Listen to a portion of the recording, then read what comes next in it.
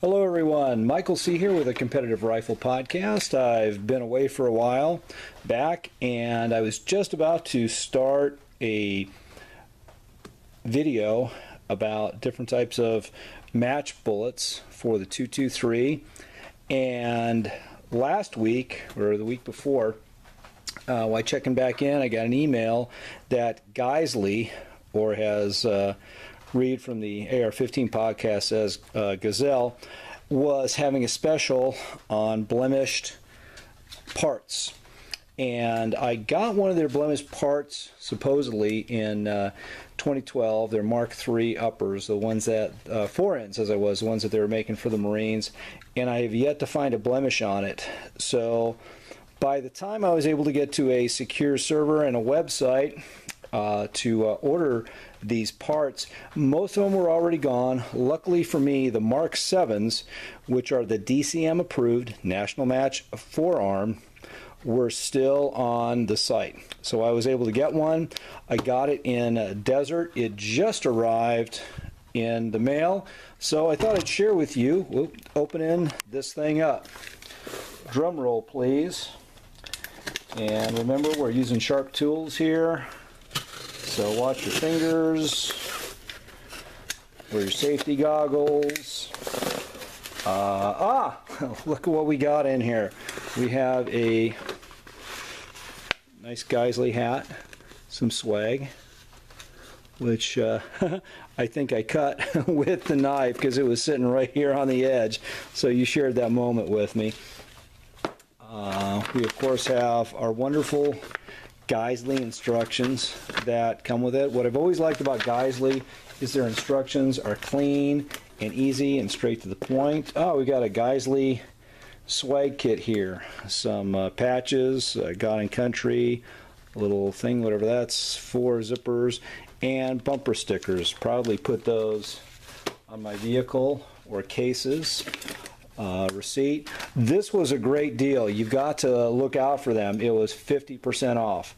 What I like about Geissele's too is they come with all the tools you are going to need. Recently I put together a upper from another manufacturer, and I had to go out and buy a $20 tool to install it. And the only thing I'm ever going to need that tool for was for that installation. So now let's open this up. Geissele packages their parts very, very well. And now, so you don't cut the upper, oh, here we go. Open that up. Wow. Look at this. So this is the Geissele DCM approved. And if it's approved by the DCM, it will be approved by the NRA also. For competition, this is their Mark 7 upper. Bill Geissele made a very nice video about this upper. Anything better than I could do. So let's look at it here. Let's see, can I find any blemishes anywhere?